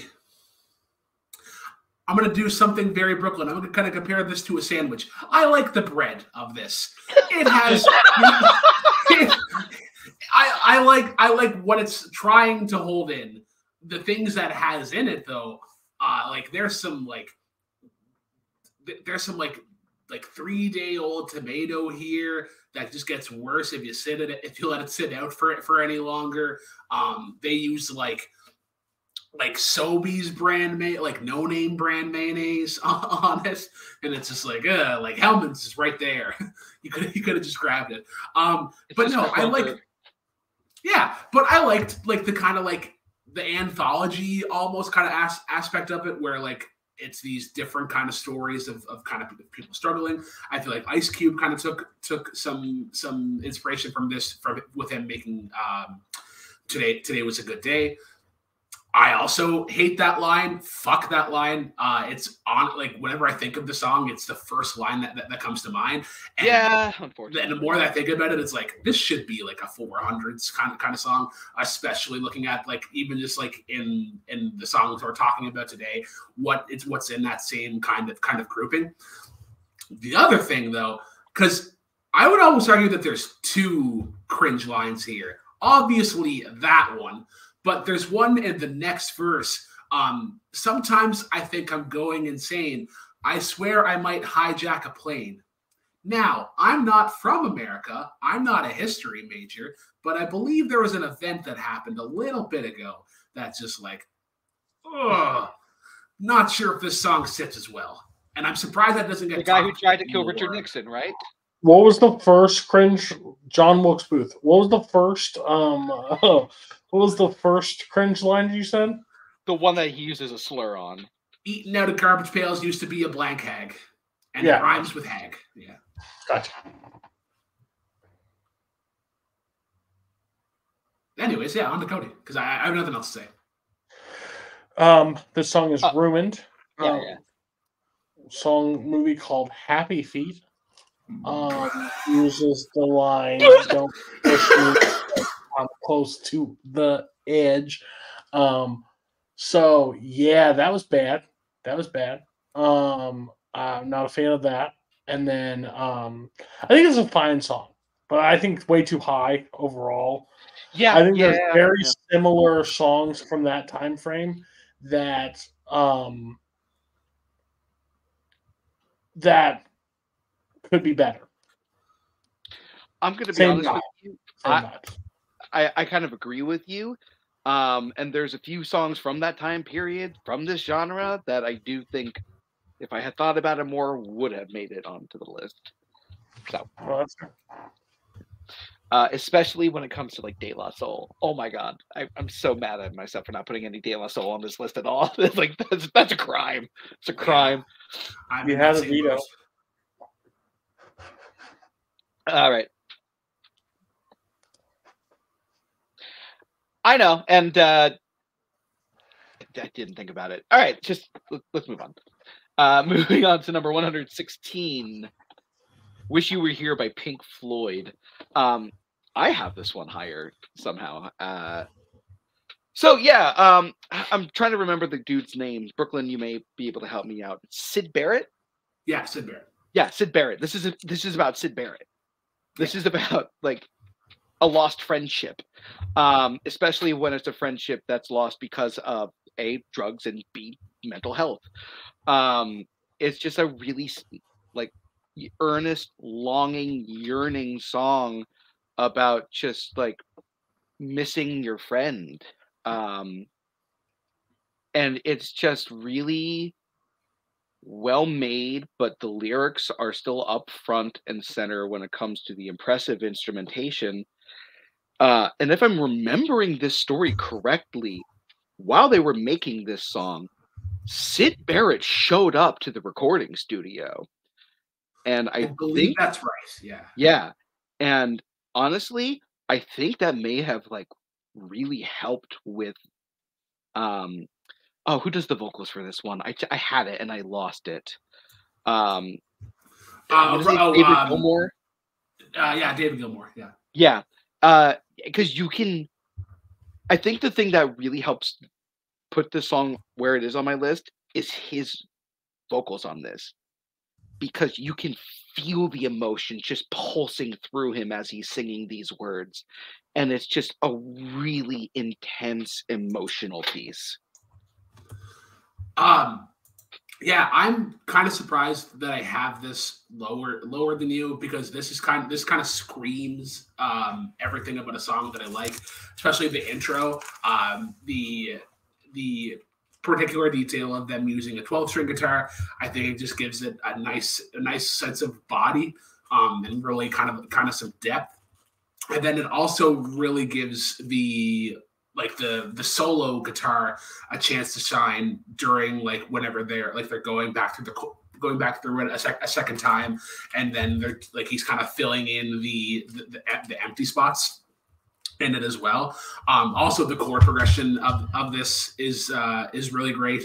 Wonderwall kind of steals it a little bit, but it definitely takes some inspiration from it. I think the line that everybody goes back to, "We're just two lost souls swimming in a fishbowl year after year." I think it's one that everybody kind of gravitates to. I think it's just kind of crazy because I was about to make a joke about them thinking of the idea for the song, and it was like, oh, Kiss did the same thing where they were heavy, and like, let's make Beth. And then I realized this came out before Beth. So now my joke is going to be, hey, Kiss, we should make a new song. Well, Pink Floyd did a power ballad. Why don't we do one? Let's make Beth. It's good, but it's nowhere near "Wish You Were Here." And I think that's the stamp that it has, is these heavier kind of out there bands are able to tone it down, and it really just shows range. Cody, what do you think of "Wish You Were Here" by Pink Floyd? A song that I've heard, don't really know much about before listening to this week. Good song, really good song. You can definitely feel the heartbreak in this song, like the missing a friend kind of vibe throughout it. You can just his vocals are really good. I'm not a big Pink Floyd fan personally. Like I wouldn't say I'm like not a I don't like them. I just don't listen to them.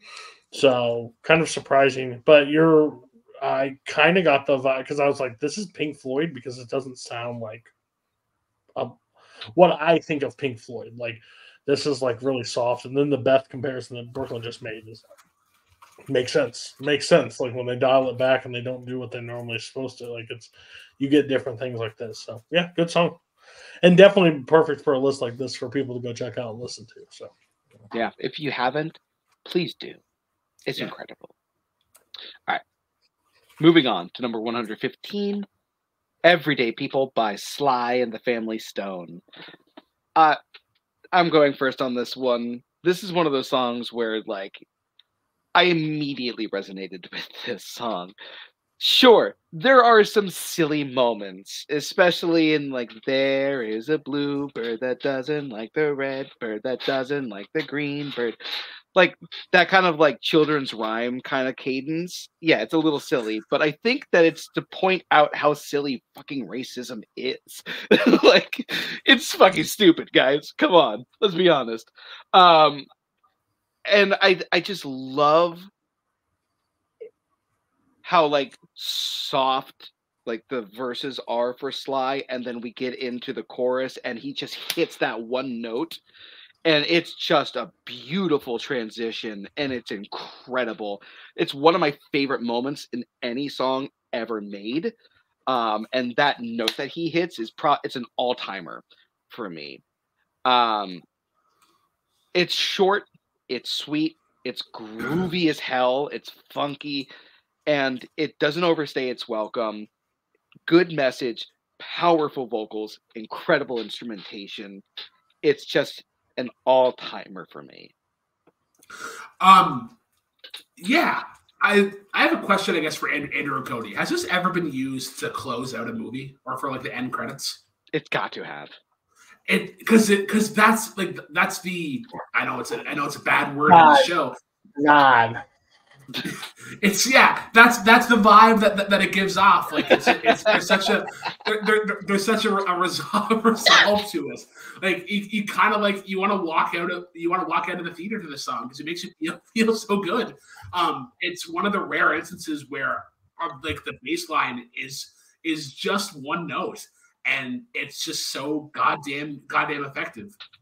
Also, like the line that has definitely stuck with me, like different strokes for different folks, so on and Scooby Dooby Doo. Like how Andrew was talking about like the song being silly, yet when Bare Naked Ladies do it, it's this is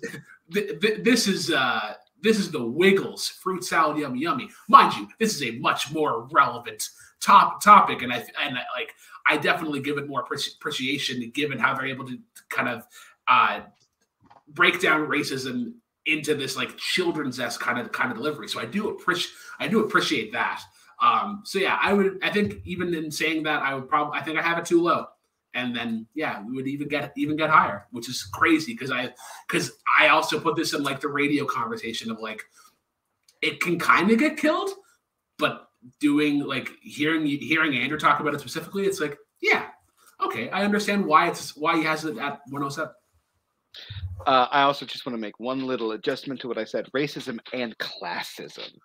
Okay. Because there's also the poor bird that doesn't like the rich bird. So like, yeah, all that just stupid. Cody, what do you think of Everyday People?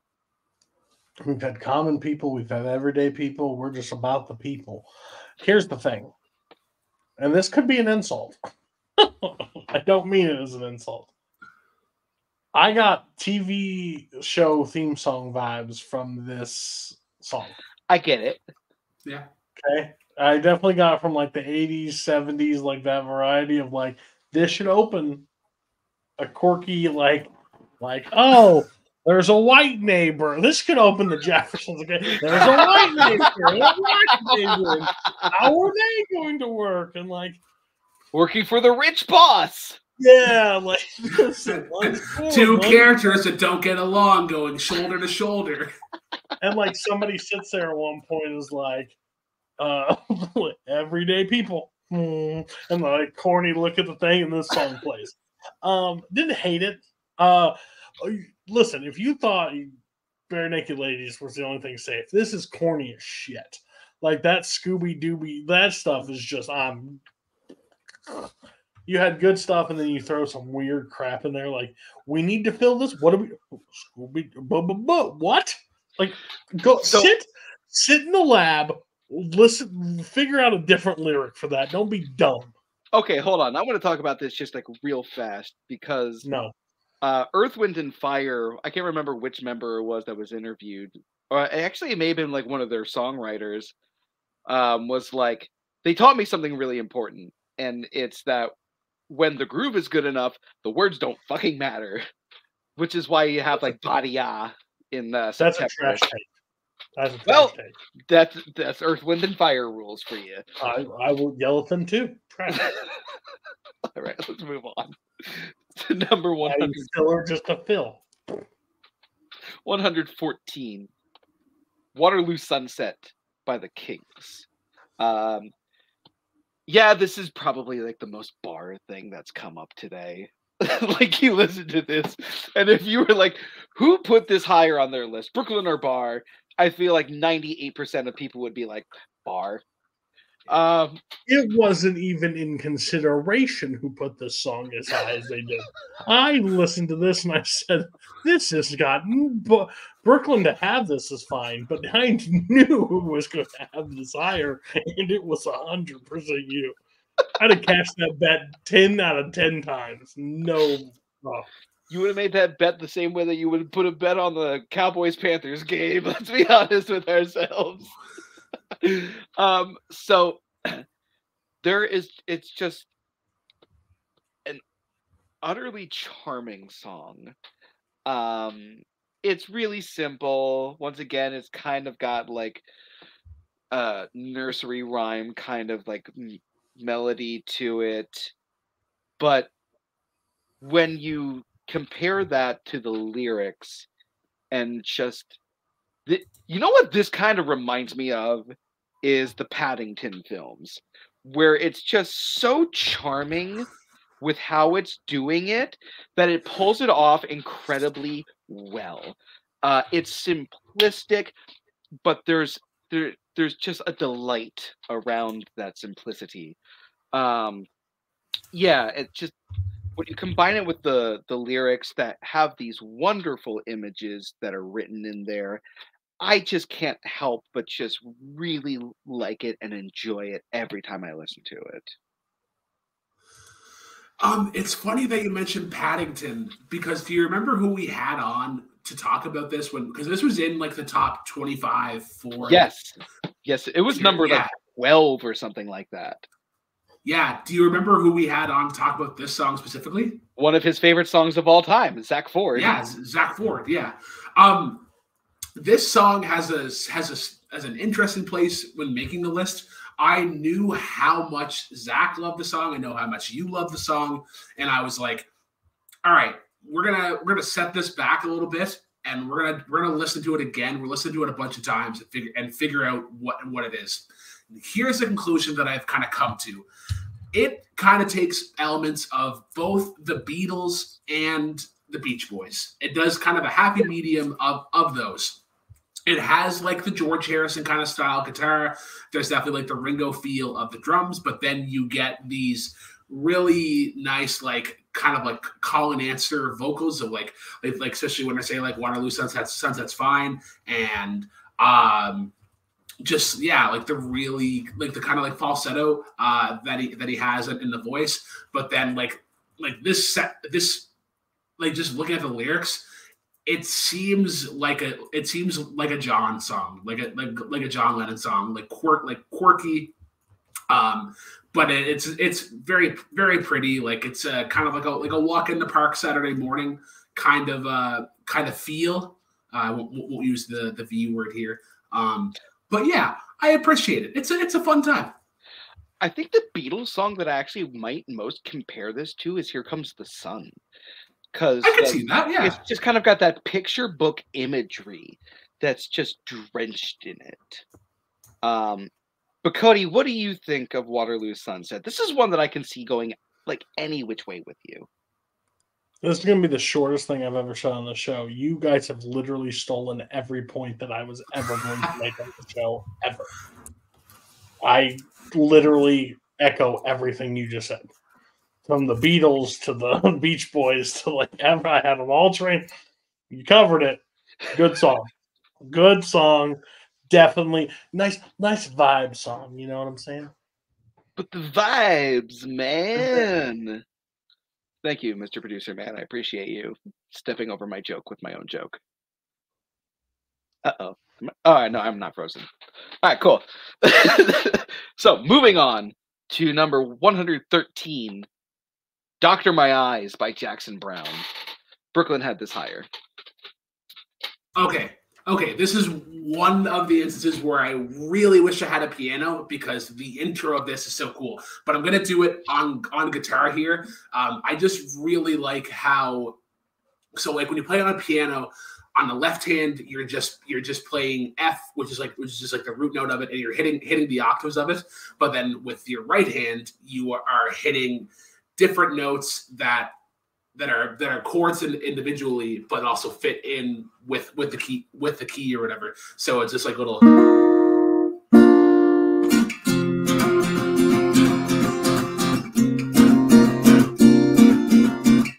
And just I really like songs that are able to hold the root note, but then do some like really cool things up top. And I just think it just does a really good job of building up the intro. And then especially how it kind of ramps up, because the intro has like this hold or whatever, but then Jackson Browne comes in and it's like very kind of like bop bop, like Doctor My Eyes, have seen the years. And then you also like you kind of get into the song, and it's like it's being sorry, I lost my train of thought. Andrew, you go for a second and I'll figure out what it was I was going to say. You're muted. Okay. So this is one of the ones where it is the instrumentation and the melody that really do it for me. Plus some of the imagery in the lyrics are just like really, really smart. Jackson Browne kind of had a habit of like writing this song again over and over and over, but this is always like the best version of that song. And the things that I think actually really tied together is that piano that drives throughout the entire song. Just like the chords that it chooses are just like really pleasant to the ear. And then that guitar solo at the end, just like really creating like this new piece of like ear candy to listen to and still keep you wrapped in it. Yeah, this is one that Jackson Browne apparently like worked on for hours and hours and hours to get it right. Have you ever heard this, like the story about it? Like, or it's on the Eagles documentary. Yes. Yeah, so like Glenn Fry lived above him, and he would hear him just doing the intro for months, and he's like, "What is the song going to be?" And it turned into this. And I love when songs like it's songwriting is really cool because like you can make a song in like 10 minutes or even on the fly. Rappers do it a lot with freestyle, but then you have like Bohemian Rhapsody or ones like this. I take like 6 months to get right. And I love the variance in that. Were you able to think of the thing you were looking for? Yeah, this song is oddly about PTSD and about kind of like seeing all the moments and whatnot. It's like, well, like how do I go on with it? Especially like the verse of like, because I've wandered through this world and as each moment has unfurled, I've been waiting to awaken from these dreams. So there's like, you're not really sure what it is. He's kind of vague about what exactly it is. But I thought it was just really cool to kind of hide that in, again, another very uplifting song. Like you play this in a crowd and every like all like my mom and dad would dance the hell out of this song. Cody, what did you think of "Doctor My Eyes" by Jackson Browne? I like the song a lot. I understand it's the very first words in the song. I don't know if I could tell you the title of the song as many times as I listen to it. I understand that it's said all the time, but it's just one of those songs that it's just I enjoy. I know nothing else about it. I've heard it. I've never played it myself, but I've heard it in different aspects. Fantastic song. Absolutely great song. Deserving of this list for sure. All right, let's move on to number 112 on the list. What was going to be the last song that we talked about, "Merry Go Round" by Casey Musgraves. Yeah, I made the 100% correct choice. Y'all are. What is wrong with this group in Musgraves? Like, what are we doing? I'm not saying she's bad, but what are we doing?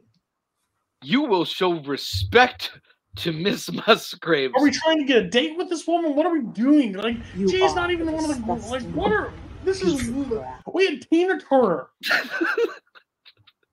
and Tina Turner has to go. Oh, bye, Casey. Dare you? Casey's walking past her. Get out of my face! What are we doing? What? Who had that hire? Who had this hire? You did not have to do that. You knew you did not have to do that. How could you have done that? No one wants to answer the Can question. you live with yourself? I had this highest. Jesus Christ! Look. The first time I ever heard I this want to song, use my freaking veto just to be an asshole at this point. For the first time I heard this song, my mom came to me saying, "You have to listen to this song. It's hilarious." And I sat down and I listened to it. And I said to my mom, "That's one of the saddest songs I've ever heard in my fucking life. What is wrong with you?" I think that the keyboard. Cody, mute. Somebody has a song on. Yeah, I got it. I think the keyboard having that, like, it sounds like a merry-go-round. The circular, like, repetition of the banjo, creating this kind of like circle of just like despair of being from a small town where there's like a lot of expectations on who you should be. It's kind of the polar opposite of "Small Town" by John Mellencamp in that sense. Just like, if you're not in the front row of church, you're a whore, like that kind of thing. And it kind of like really resonates with me being from like a smaller suburb kind of area where like everyone went to church and everyone was happy and like, yeah, like this is such a great, beautiful little town, and we don't like look at the underbelly of depression that's kind of in there. Mama's hooked on Mary Kay, brother's hooked on Mary Jane, and daddy's hooked on Mary two doors down. Just like no one's fucking happy in this small town. And I think that it's just like the chorus is one of the most interesting choruses I've ever heard in a long time, because you think you know where the melody is going and then suddenly it changes. It takes like a left turn. This merry go round and round and round we go. It keeps going. Yeah, this is just like a smartly written piece, and I think it's just like incredible to listen to. So when Cody was like, "What are you guys doing?" and I was like, "You're gonna be shocked," but what I have to say, this has skyrocketed. Yeah, let's go.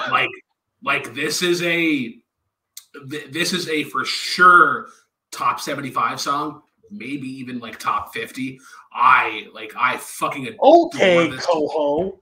What are you? Let me get into it first. First of all, I agree with Andrew. I really like the banjo in it. It just it hits the root note for 1 second, but then it also has some really cool moments of tension. But the lyrics and what this is about, this hits home for me. Especially like, if you ain't got 2 kids by 21, you're probably going to die alone. At least that's what tradition told you. In my previous relationship, there were so many people being even after like a couple of months, it was like, when are you going to have kids? When are you going to have kids? When are you going to have kids? And it was tiring to tell people, like, there's a good chance that we probably won't. or that we probably can't. And like that's just something like it's a generational thing, but it's a message that really needs to be pushed that like it's okay to not have kids. It's okay to not be able to. Like people need to realize like that is a gift, and that it's really something that can't be taken for granted, because when you do, like you go into the spiral of this song. The wordplay of Mary as well, I think, is just really fucking incredible.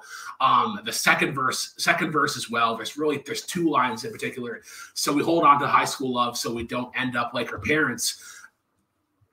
You don't realize it until much later in life, but the things that you witness your parents doing, you hold on to them, and they become like they become a muscle reaction at times, because whether it was good or bad, that was the standard. That was the norm. It was like, okay, like these things happened. They kept on going. So like, obviously, like they're okay to do. But then the thing that I really like is how the last line kind of ties the song together, because it's like Jack and Jill went up a hill, Jack ran out on booze and bills, and Mary had a little lamb. Mary just don't give a damn no more. And it can be kind of seen as a bit of a write-off, because like Jack and Jill are characters that aren't really mentioned. It just kind of fits with like the nursery rhyme aspect of it. But I think it ties so well to the first verse of it, because it goes back to the message of like having kids doesn't really matter, because like Mary just don't give a damn no more. You can have a kid, and it's like a lot of people have that to kind of like change things. It doesn't necessarily change things. And I think that's something that needs to be reminded of and brought up. I know, sorry, like we were talking about it before. This list in particular is like very fucking heavy, and this is the best song of the list by far. But I know that Cody's not in the same boat, so I'm gonna leave on this high note while I can. And just real quick to add on to what we were both saying, it's about breaking traditional gaps. So, Cody, go ahead, say what you want. You had to interject whether it's breaking traditional gap. Yeah, she makes that very clear at the beginning. Listen, I have no problem with the messaging of the song. The messaging is fine. I live in a smaller town than probably both of you combined. I understand the rule. I understand the rules of commission. How many's in your town? There was 1,000 maybe in our town. Okay, maybe you have me beat. Okay, that's fine. Here's the issue. No. Wow. Yeah. That was as successful as this song is. Let's be real. Okay, listen. She is. This message is good, but I'm sorry. Message gets you so far. I don't think her voice is incredible by any means. I have a lot of worry about Andrew's mother at this point, because if she listened to 3 seconds of this song and said, "This is hilarious," that's terrifying. Like, what are you laughing at? I'm confused. It's an important message, but this is the second Casey Musgraves song that has popped up on this list, and I'm confused just as much on the second time. I just feel like I'm not one of those. I think I'm talking. That's even crazier. No. I had one, but it was at like 490. Oh, it didn't qualify. Oh, okay. So it seems like you guys are just hooked on Casey Musgraves, and that's fine. Yeah. But listen, she can't hold a candle to some country singers.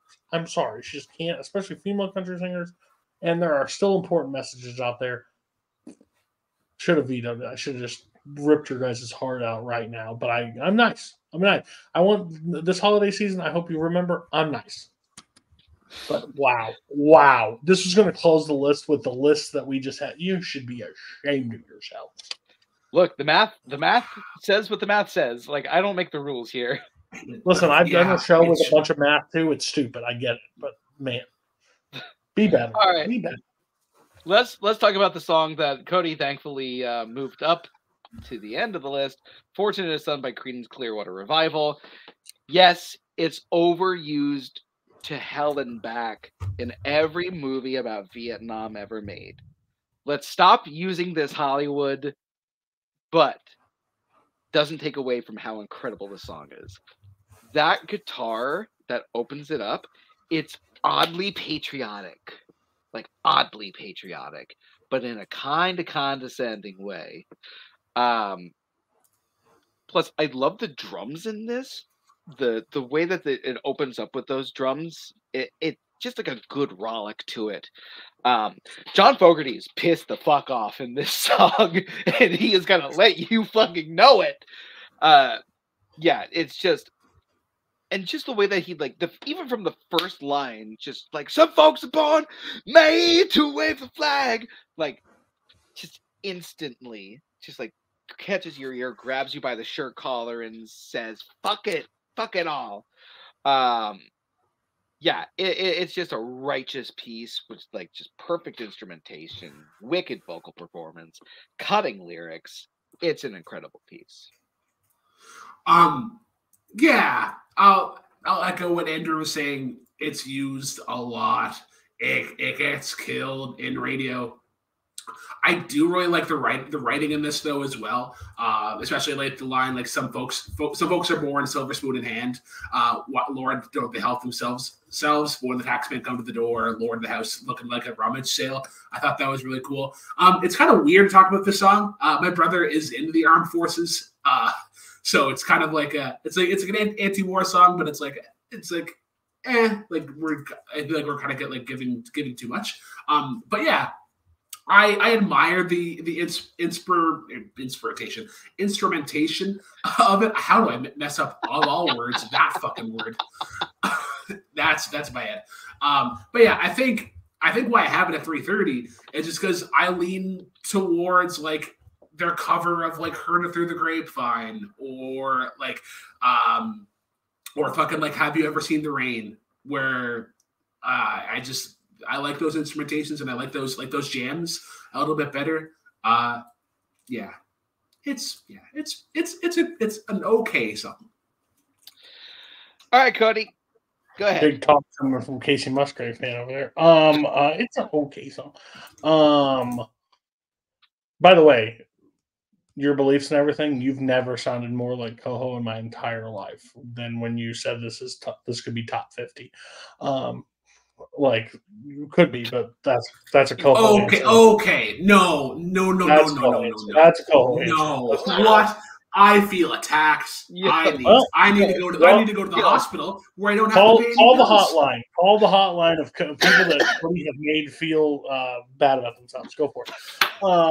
I have a huge list of them. I should have T-shirts, and I should. Hello, I hate Cody hotline. Hello, I hate Cody hotline. What did Cody do today? Hey, come out, go home. What'd you do? So Casey Musgrave songs in my top 50. Sounds about right. Call back tomorrow and just move on. Fortunate Son, I get it. Overplayed, but it's so much fun. It's his voice, the thoughts. I tie it to movies, so that's always a bad thing for this show because you guys, movies, TV, music, with that scene where the helicopters are flying and it's Forrest Gump and it's just playing like loud and stuff, you're just like, yeah, this is what it is. So, and again, I can't imagine being like a musician or like having to go through the process of like Vietnam and like what those people had to like actually do back then. Like, I'm no millionaire, son. I'm no senator, son. Like, it ain't me. I had to go fight. Yeah, and then I think if you went back in time and like we had the songwriters we have now versus back then, like the songs that they could have written about and the freedom they would have, because not only the people coming home from war and how they were treated, like everything, just a crazy time. That is like a lost point in history that I don't think has ever been like fully unveiled and discovered, and you kind of get a glimpse of that in the song. You hear like the anger when they sing about songs in Vietnam and stuff, like the anger that was going on at the time. So it's kind of interesting. But yeah, I had to close it now that I know what was coming. This is a good move forward. Yeah, the songs that we got that were protest songs were songs like American Life by Madonna. That's great. What other ones? No, fuck. Yeah, I got the best we had was American Idiot, and that was like the pinnacle, the peak. Yeah. All right. So with that being said, let's recap the episode just real fast. Under the Bridge by Red Hot Chili Peppers. You Can't Always Get What You Want by the Rolling Stones. Lean on Me by Bill Withers. Will You Love Me Tomorrow by the Shirelles. Young Americans by David Bowie. What's Love Got to Do with It by Tina Turner. The Ramones came in at number 124 with Blitzkrieg Bop. The Zombies came in at number 123 with Time of the Season. Into the Mystic by Van Morrison. Feeling All Right by Joe Cocker. Common People album version by Pulp. Crazy by Gnarls Barkley coming in at 119. Little Wing by Jimi Hendrix Experience. The Message by Grandmaster Flash and the Furious Five. Wish You Were Here by Pink Floyd. Everyday People by Sly and the Family Stone. Waterloo Sunset by The Kinks. Doctor My Eyes by Jackson Browne. Merry-Go-Round by Casey Musgraves. And Fortunate Son by Creedence Clearwater Revival, rounding out this section of the list. Cody, also, Cody, you got the joke wrong. It's no longer movies, TV, football, because TV isn't in the community anymore. It's movies, football, then music. All right, so Cody, I am sending you what is going to be the last 20-song playlist. Ooh. Next episode, which is going to be on our new channel, is the last episode where we're going to be covering 20 songs. We're going to be moving on to 10 after that. So, Cody, I just sent the playlist. Please take a look. And there's one song on there. Please be gentle. Yes. Oh, my gosh. Oh, wow. Okay. Oh man, this is a playlist. This is a playlist. I'm trying to find the one that you're telling me to be nice on. I know which one it is. Oh, yes, let's fucking go. It's Whoa, got it ready. It's a coming. See you later, old yeller.